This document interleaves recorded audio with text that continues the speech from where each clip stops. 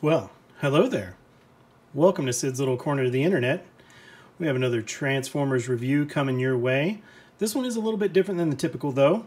This time around we're going to be taking a look at the Transformers R.E.D, or R.E.D, Robot Enhanced Design, non-converting figure. So this time around it's going to be Megatron that we're taking a look at. And like we always do here, we'll take a look at that packaging. So we'll move Megs out of the way. We'll bring that packaging in, give you a close-up on that. So right there at the top, you do have that R.E.D, the Robot Enhanced Design. You have some Megatron artwork right there, Transformers Megatron. It does tell you right there that it's a non-converting figure. And on the side, this is an open window where you will display all the accessories, or all the accessories are displayed in the package. And on the back here, you have your product shots. So R.E.D up the side, Megatron, and these are some of the product shots for the accessories that he comes with. It does want to make very clear on the packaging, the figure does not convert. I think we got it, thank you. But we do, as always, have that sad baby, and that makes me happy. And right there you have some pretty good artwork of Megatron, looking all angry, like maybe he's slightly constipated. And up here at the top, you have the Transformers logo, and at the bottom, you have manufacturing information, and that's it for the outside of the packaging. So we'll take a look at what came in that packaging. And this time around, it really wasn't a whole lot. You have this insert, which is pretty cool, kind of gives that old school schematic kind of look. And if you look closely on there, it does show the accessories, a few of them that he comes with, and it's good to know. It is recyclable. So there you go, there's that insert. You do also get your little page of warnings, but this time, guys, all right, it was folded up. That's exciting. Not really. And then he does come with an entire slew of accessories that we will get into here. We'll take a look at. So because he's a non-converting figure, they tried to add a little bit of value here with the accessories that come with him. Primarily a whole bunch of hands. So you have, to start with, a right fist. So that's all clenched, and oddly enough, he already came with a right fist. And I don't see the difference between these two, but cool, I guess I have a backup. So that's, you know, I've got that going for me, which is nice. Then you have the open palm left hand. So good detailing on these. Look really nice. Then you get the left pointer finger. So if he needs to give somebody directions, or I don't know, try to poke somebody in the eye, he can do it.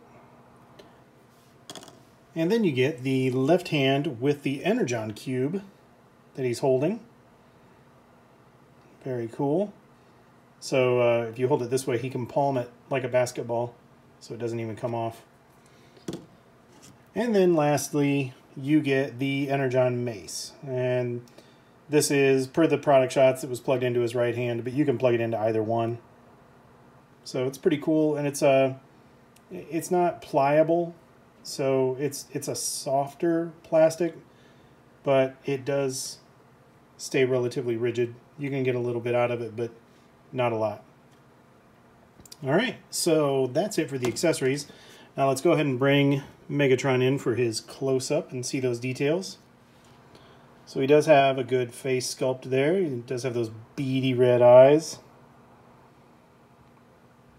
And then he has that Decepticon logo there on the chest. Got his Darth Vader buttons down there in his belly.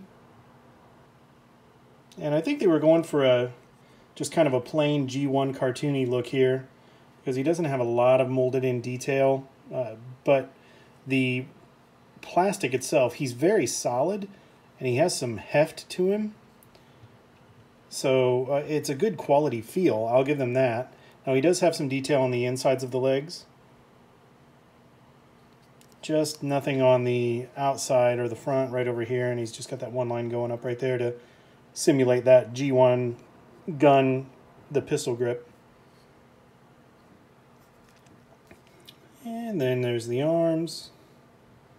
And because this is a non-converting figure, they can get the details all the way around to make them as cartoon accurate as possible. So here on the back, you have good head detail and some detail there in the back. And no hollow areas, which is nice.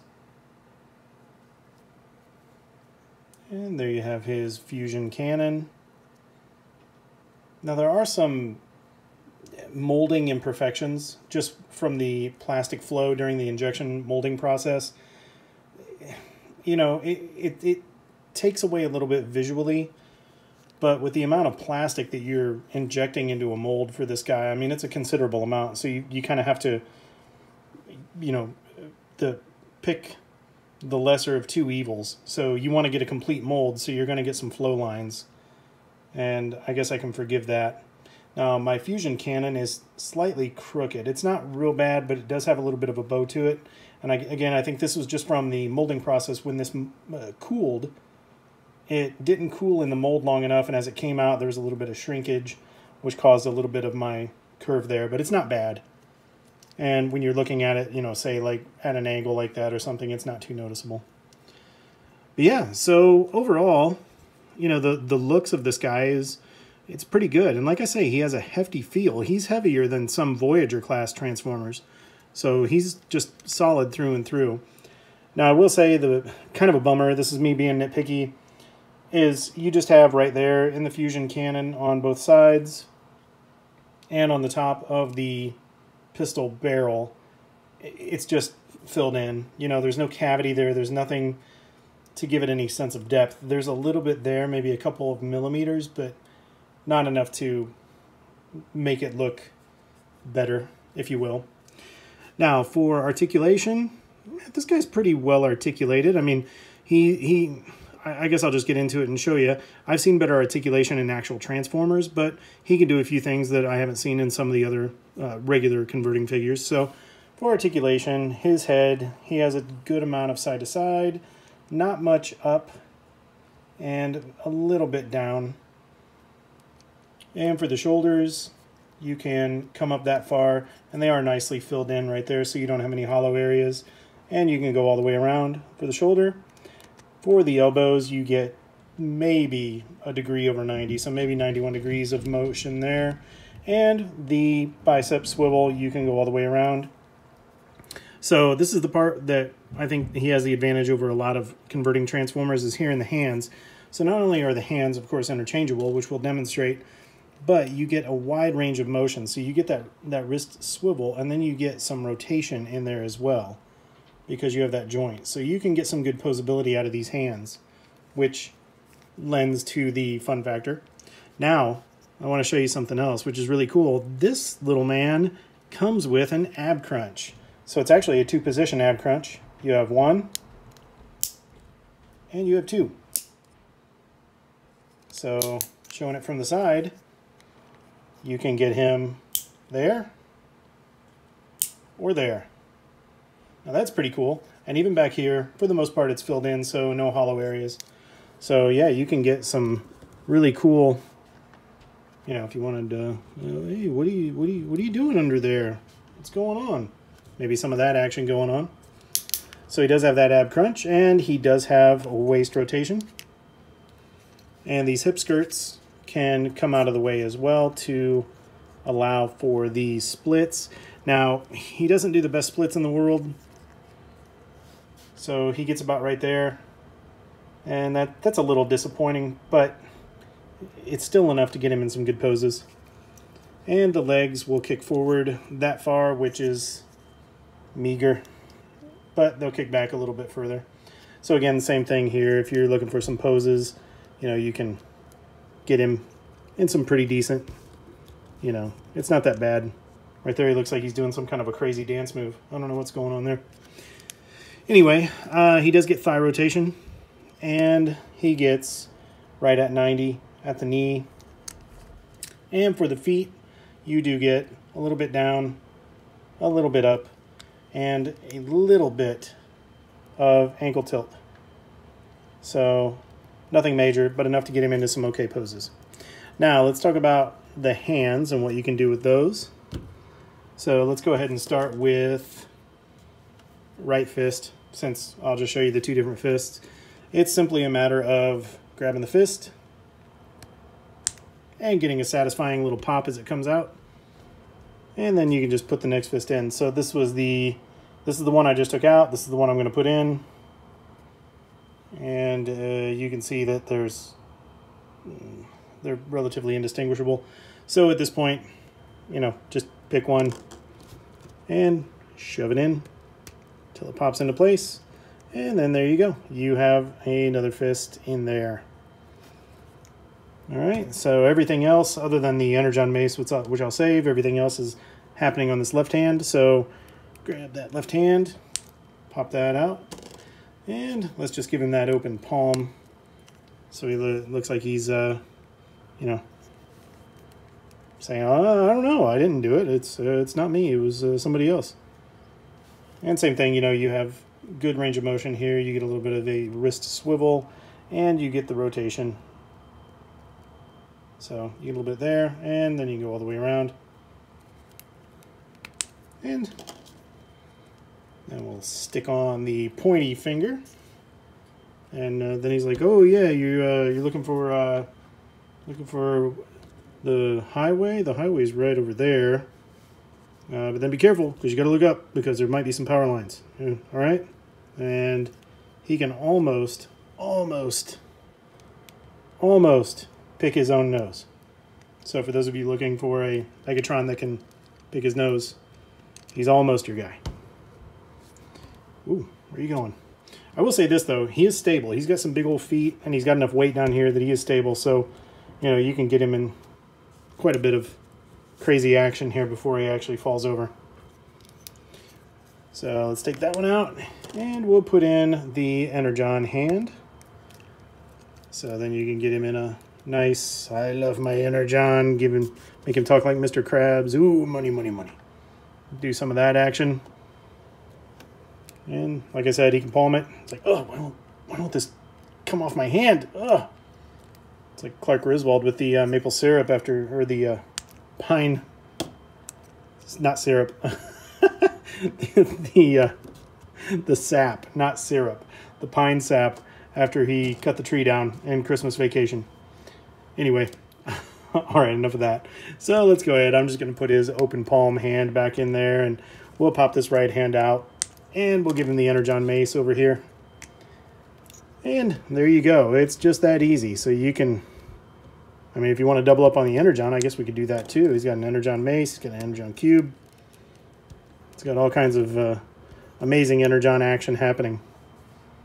So there you go. Yeah, I mean, he's a non-converting figure, but he comes with some cool accessories, and I think there's a good amount of play that you can have here. So let's move all these accessories out of the way. I'll put some regular hands on him, and then I'll give you some comparisons, just so you have a sense of size, and then we can wrap that up. These go a little bit faster when I don't have to transform anybody. All right, so let's see. Let's give him an almost fist left hand, and give him a regular fist right hand. All right, stand him up nice and tall. And we're going to jump around some universes here just because I wanted to showcase him against some other, since he's a non-converting figure, you know, why not showcase him against some other just regular old action figures. So I'll move him over here. And the first one we'll bring in is the Star Wars Bounty Hunter. I believe it's IG-88, the Star Wars Black Series. This guy is nowhere near as stable as Megatron. I mean, I kind of feel like I could just poke him and he'll fall over. He's just got those tiny little feet down there. All right, so there he is next to the Bounty Hunter. Send him off to the side. And let's bring in another robot. Stand him next to a Terminator. You can see how those two guys look together. And we'll move R.E.D out of the way. And let's bring in, just for fun, bring in Master Chief. Like I said, we're jumping all over some universes, guys, so hang on. So there is the red Megatron next to Master Chief from the Halo universe. All right, so let's get into some more legitimate comparisons. I'm just going to use this as an excuse to bring out some Megatrons that sit on my shelf. So first one we'll do, I'm going to have to adjust the camera. I'm just going to do the old tilt back because these first few guys are pretty tall. So first one, whoa, background, easy. First one we'll do is Masterpiece Movie Megatron. And let me lean this camera back so you can see how they look together. All right, so yeah, pretty significant size difference there. And set that gently back down, and we'll move old Big and Ugly out of the way. We'll bring in another Big and Ugly. We'll bring in the Unique Toys Dragoon, aka the Last Night Megatron, which one of these days I have to get around to doing a review. An official review on this guy. Sid did an unboxing of him, but I need to do the actual review with transformation because this guy is some crazy black magic voodoo transformation. I absolutely love that figure. All right, let's move Dragoon on out of the way.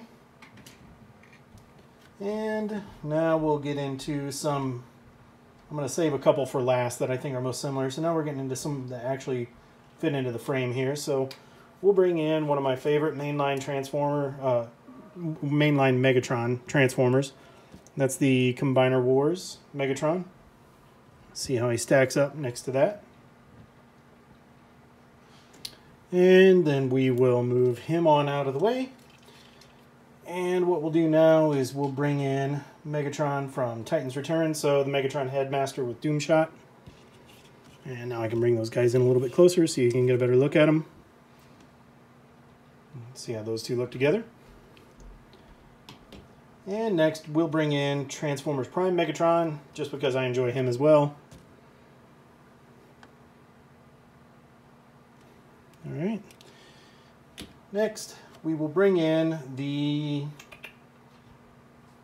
Siege Megatron. Sorry, I had to think about which one I wanted to do in what order. So we'll bring in the Siege Megatron from the War for Cybertron. See how those guys look together.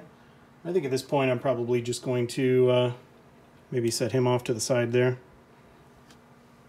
And next one we'll bring in is Mr. Delicate himself. He's just a delicate, malevolent little flower. And that is my G1 Megatron. So he's a little rickety, just loose joints and all that stuff. The fact that, you know, he's in his, what, 37 years old? Oh, did you see that? He tried to fall just by me looking at him. So you can see the definite inspiration here, especially with the fusion cannon, where all that came from. And I'll move him on out of the way, and then I'm going to have to do another backup here. Stay, you delicate little flower. All right, and last comparison, guys, is Masterpiece Megatron MP36. So I'm going to have to back him up as well. Put those two side by side. And then I will give you a little bit of camera tilt there. So there you go. That is the Transformers R.E.D Megatron against, I don't know, how many Megatrons did I show? 6 or 7 different Megatrons I have in the collection. But yeah, you can definitely see the MP36, it does a great job of capturing that G1 look. This guy just does it at a fraction of the price, but he doesn't convert. So, you know, take that for what it is. Alright, so now we'll clean these guys up, and I'll give you some final thoughts on the Transformers R.E.D Megatron. Alright, so my final thoughts on the Transformers Robot Enhanced Design Megatron. This is a non-converting Transformer figure. This is basically just any other action figure, just with the Transformers brand. And for me, it works. I didn't know how I would feel about it. You know, Transformers, their hallmark is literally transforming into a truck, a plane, you know, and back to robot, right? And this is nothing but a action figure. But he has a good solid feel. I think the quality is there. I think you get a decent amount of accessories. I'm a little iffy about the price point. These are right at $20 US. I don't know if they're worth $20. I think I would have been more apt to be excited if they were, say, you know, $15 or even $17 US dollars, but $20 just feels a little stiff, or a little steep, I guess, for me. Made me a little more hesitant to pull the trigger. But I think that this is a nice outing. This is a nice display piece, and I think it captures the essence of Megatron really well. So I would say with that, you know, if you're so inclined and you do collect action figures, and that's kind of your thing, or you're just a huge Transformers fan, then I don't think you're going to be disappointed by this. Most people don't spend all day long converting their Transformers from robot to their alt mode and back again. I mean, it may happen once or twice a month, or, you know, whenever you want to show it off to somebody or change your display up. So I guess that you're really not losing a lot, because most people do display them in their robot mode. So with that, I give a tepid seal of approval on this. I'm not incredibly excited by the red figures, but I think that they're fairly well done, and I will enjoy having them on my shelf. I do miss the opportunity for conversion, but it's not like I'm short on Megatrons, so anytime I want to convert a Megatron, I think I have one handy. But with that, that'll wrap up the review. And I'll say, guys, you know, again, these are just my opinions. They're not a statement of fact, and you are free to make whatever choice you want to make and add whatever you want to your collection. All I can do is give you my opinions, and yeah, if you like action figures, pick this guy up. And with that, we'll wrap it up, guys, and just say thanks for watching. And if you haven't already done so, be sure to hit that like button and subscribe. We're on YouTube, we're on Rumble, we're on Facebook, we're on Twitch. So we're trying to expand our reach there and trying to bring you guys a few different things that you might see out there that you might have some interest in. So be sure to leave us some comments, provide us some feedback, let us know what we could be doing to make the channel better. Let us know what you guys want to see. I'm always open to you know, bringing in some new reviews and spreading the gospel on anything Transformers or action figure related. So with that, I'll wrap it up. Guys, thanks a lot for watching. It really does mean a lot to me and to Sid to see this channel grow. So thank you very much for your participation in the channel, and thanks for tuning in, and we'll talk to you guys next time. Take care.